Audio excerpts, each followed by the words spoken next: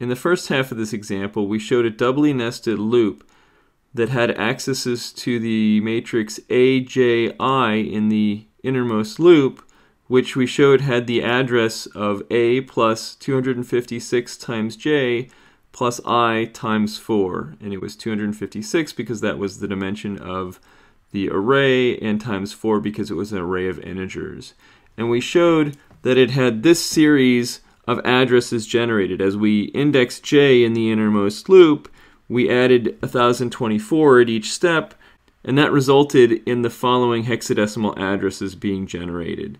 In this second question, we're asking for this memory reference pattern, what kind of cache miss rate would we have in a direct mapped 32 kilobyte cache consisting of 512 64-byte blocks. So if we assume that the cache is initially empty, this first access is guaranteed to be a miss. But in order to figure out if subsequent accesses are miss, we need to figure out where in the cache this access gets put and whether subsequent accesses access that same data while it's still in the cache. So to do that, we're going to figure out where in the cache it's put by figuring out what its index is. So we're going to take this information about how big the blocks are, which are the index bits and which are the tag bits, to figure out which index this block gets put in. And so we know the bottom 6 bits are the block offset, so that means this last hexadecimal digit, which again, hexadecimal digits are 4 bits, plus half of this second one are the block offset. And the other half of the second digit's part of the index. And then the next digit is all index, and then since we need 9 bits total, 3/4 of this fourth hexadecimal digit is part of the index also. So if I write these digits over here, the first one, they're all zeros. We know half of the bottom digit is part of the index, all the bits of the middle digit are part of the index, and 3/4 of the top bits, 3 of them, are part of the index. And since they're all zeros, we know that this gets put in the cache at index 0. And because we know the cache is direct mapped, it is placed in the only block position in index 0. So the next one, we'll do that one also. Its 3 digits that are part of the index are 0, 4, and 0. And again, we know that 2 of the bottom digits, the top two digits of this bottom number, 0, are both zeros. We get all 4 bits of this hexadecimal 4, and we get the bottom 3 of this 0. So here is the binary bit pattern, which if we look at this, if we think about this in decimal, this is bit 1, bit 2, bit 4, bit 8, and bit 16, that this is 16. So this is going to go to index 16, so we know that this is going to a different part of the cache than the previous access, and since that was the only one we'd put into the cache at this point, this one also has to be a miss. Now I'll do one more, and I hope we'll see a pattern from this. So this third one is 0, 8, 0.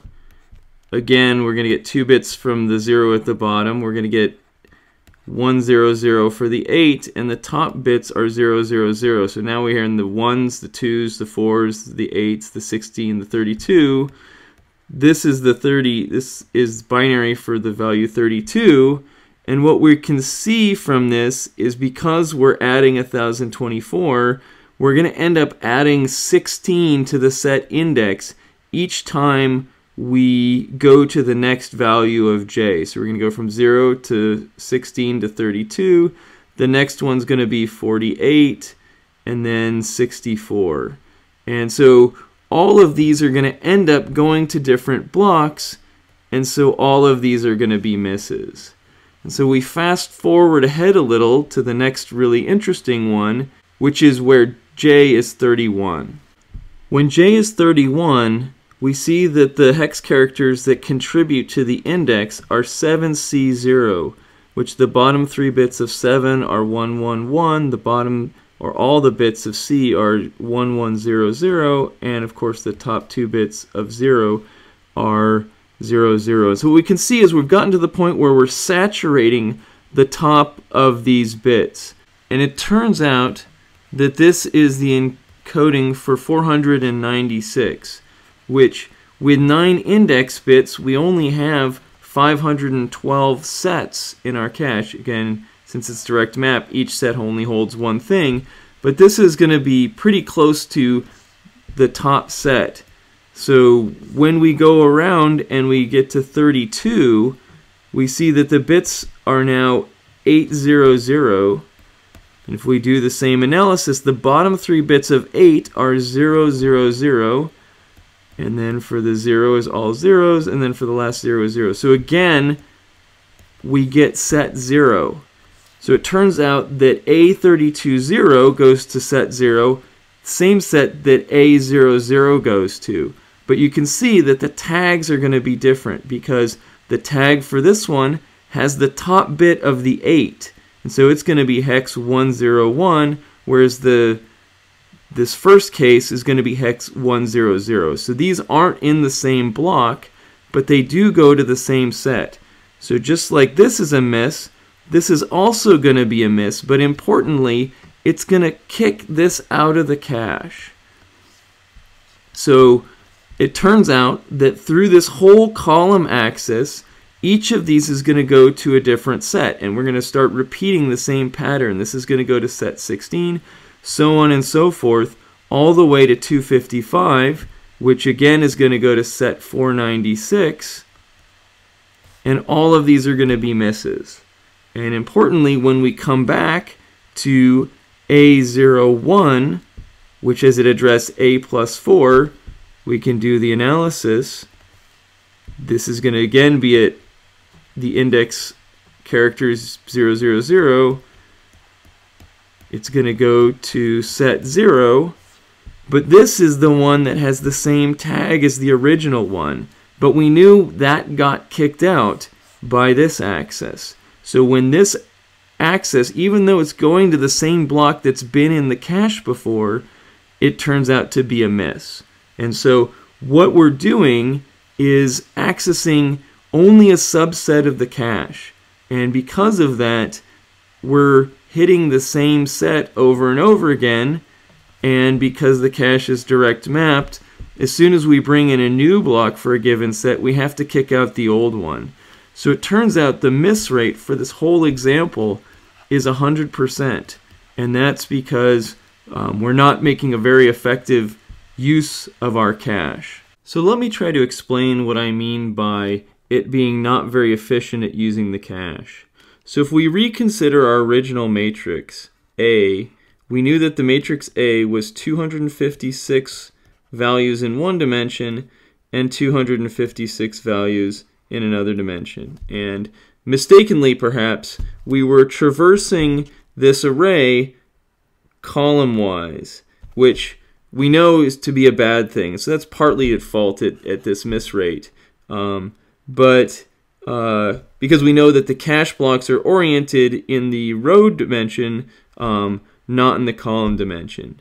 And so each of these axes we know is going to access a different cache block. So we shouldn't be entirely surprised that we're going to get cache misses on all of this axes of the first column.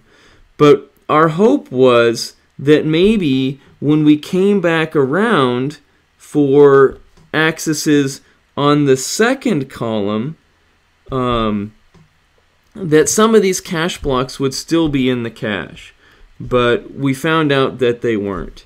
And so let's think about how much cache space it would take to keep all of these cache blocks in the cache. Well, we know that there's 256 values there, and we know that each of those cache blocks is a 64-byte cache block. And right away we can see, well, we know that the cache holds 512 cache blocks, and we would only need to hold 256 in our cache to be able to use them on the first column, get all misses on the first column, but then get all hits on the second column. So again, why on the second column are we getting misses when we have enough cache space to hold all the cache blocks? And the answer is because there's aliasing in the cache, that this cache block, this first cache block, and this 32nd cache block have the same index. And the reason why is that in this dimension, this 256 words is 16 blocks. And so when we're walking column-wise, we're accessing block 0, block 16, block 32. We're accessing only indices that are multiples of 16 because it's exactly 16 blocks in this dimension.